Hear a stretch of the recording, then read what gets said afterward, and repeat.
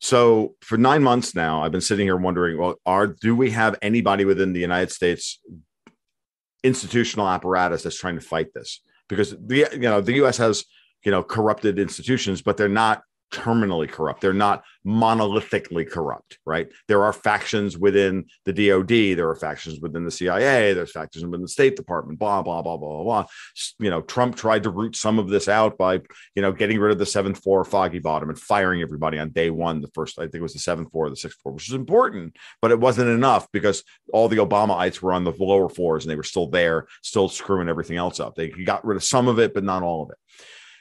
The big one is there pushback against from the banking system itself? The commercial banking lobby in the United States, as multiple members of my Patreon community have reminded me, because they're in this business, the commercial banking lobbying in the United States is very, very powerful. And I'm not talking about the big money center banks like JP Morgan and BofA and Wells and Goldman Sachs. I'm talking about the regional banks.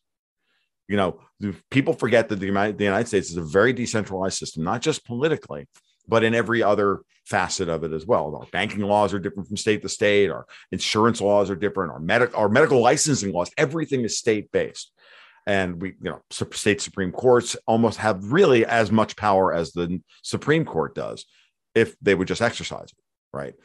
Mm-hmm.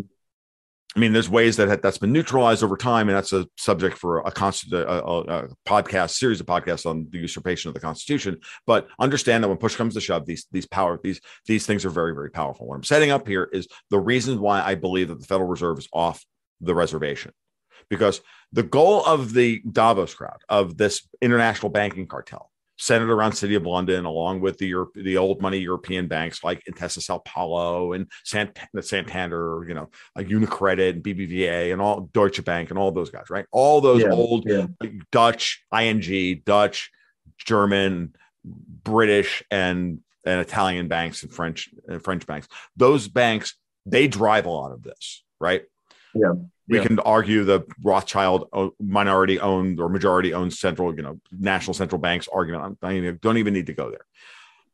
What's important here is understand that their goal is to take away the power of the commercial banking system to transmit money around the world and transmit credit and assess the quality of collateral, because that's what a bank's supposed to do, right? So if that is our problem, okay, and they want to get rid of that and transfer all that power to the central banks, issue central bank digital currencies, to put us all on a China-style social credit system, actually a worse system than even what's in China today. They want are the very powerful, decentralized commercial banking interests in the United States going to roll over, going to go gently into that good night?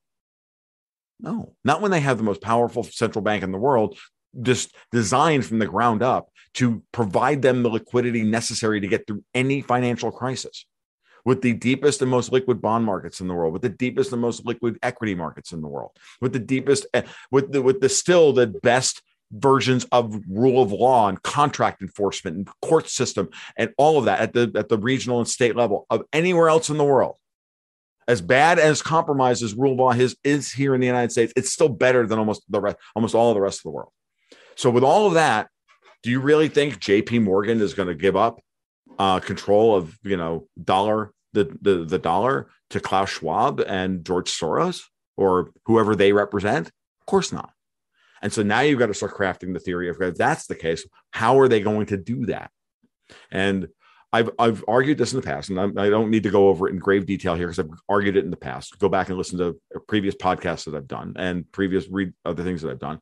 I've always had the problem of saying, okay, if the Fed's off the reserve and is out of the central bank cartel, which is the kind of the monetary system we've had since the fall of Lehman Brothers, for about 14 years, they're all coordinating monetary policy.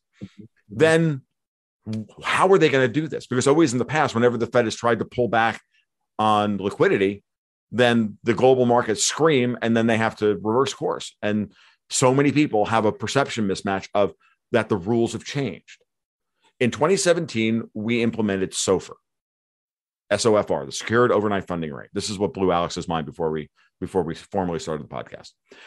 In years past, every time we've had a financial crisis in the past, the Fed tries to raise interest rates, pull back on liquidity, and then the European banks, which are really vulnerable to this because they're in far worse shape because they don't have a unified central bank that can issue euro-based liquidity. Their short-term funding markets blow up. Their plumbing seizes up, and LIBOR blows out. Short-term LIBOR blows out as everybody's scrambling for money, and then LIBOR blows out. Now what happens? Well, so the Fed raises a quarter of a point and LIBOR blows out by 2 points or half a point or whatever they do. And then LIBOR blows out by 2 points, 3 points, 4 points, whatever. And what happens? Well, in previous times, LIBOR is what also indexed all of U.S. debt.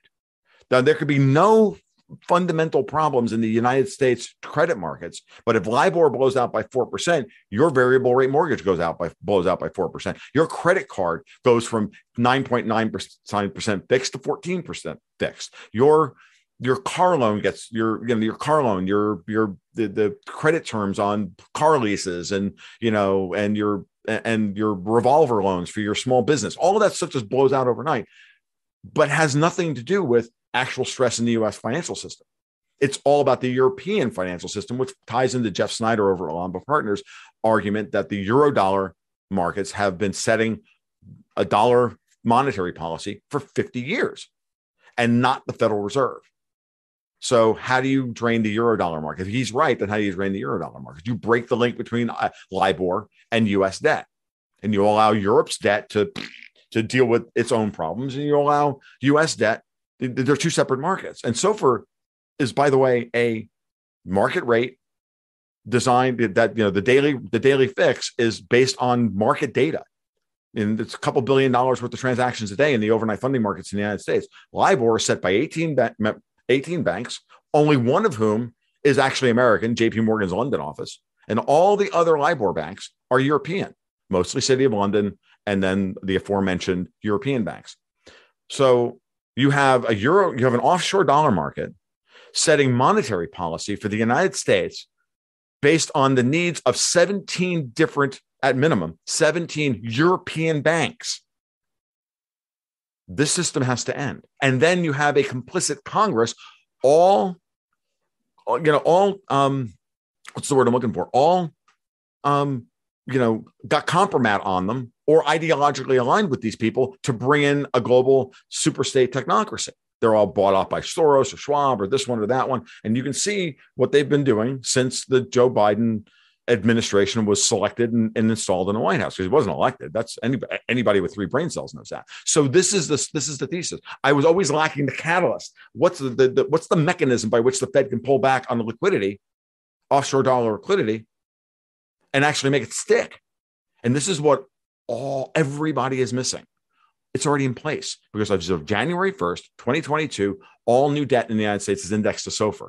By the way, over the last 4 years, something like 95 to 96% of all U.S. domestic debt has been re-indexed to SOFR. It's all legacy debt. All that's been rewritten. The contracts have been rewritten. You've gotten new terms of service, blah, blah, blah, blah, in your credit card statements, all that stuff. So all the contracts have been rewritten. I think there's something like, I think they estimate it's about $40 to $50 billion worth of American debt that's still indexed to LIBOR, which is not enough if the Fed gets really hawkish to stop destroying Europe this is the situation I see coming. And so now we have some new indicators and some new ways to analyze relative stress within the two markets, Europe versus the United States.